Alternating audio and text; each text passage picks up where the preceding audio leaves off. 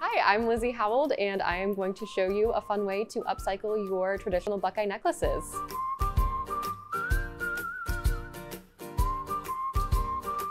So first things first, we are going to pick out our color scheme. You can use any colors that you like, but today I am going to be using scarlet and gray. This is bakeable polymer clay that you can buy online. So the first thing that you're going to want to do is once you've picked out your colors, you're going to want to cut your colors into small pieces, which we will then roll together. This technique is one of the easiest ones that you can do. And there's a lot that you can do once you learn how to mess with the medium. All right, so once you have all of your colored pieces cut up, you are just going to roll them together and combine the clay into one piece. I think it is easiest to kind of make a ball out of the pieces. And from there, roll it into a somewhat thick cylinder.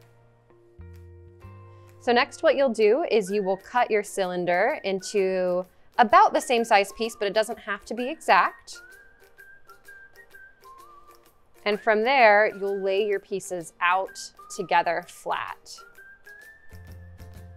Once you have your pieces out together, you're going to use anything you want. I have a little rolling pin. You can use a rolling pin. You can use a can of Coke if that's what you have, to kind of flatten the pieces into one slab.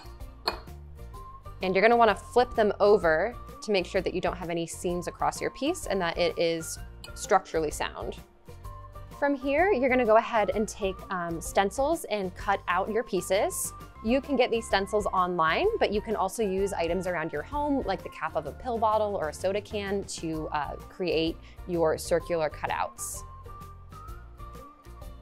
Next, before baking, you are going to want to put holes into your pieces of jewelry.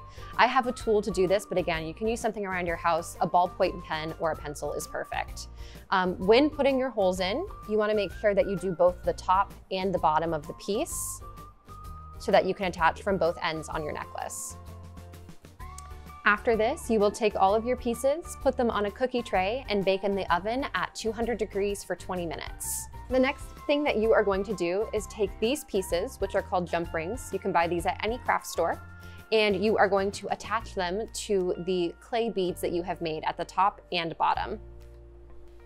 The next thing that you'll want to do is pick out your favorite Buckeye beads as well as your favorite polymer beads and lay out the design of your necklace.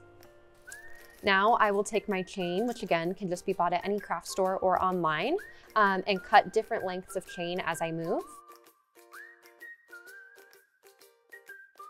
All right, when you get towards the end of your necklace and you've attached your pieces, you're going to take one chain and attach a jump ring to the end.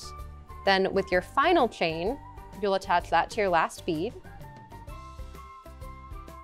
You'll use one more jump ring at the end of your second piece of chain to attach a clip. You can also make your piece long enough if you don't have this to just go over your head, but if you'd like, you can add the clip on. And then you have your finished Buckeye necklace.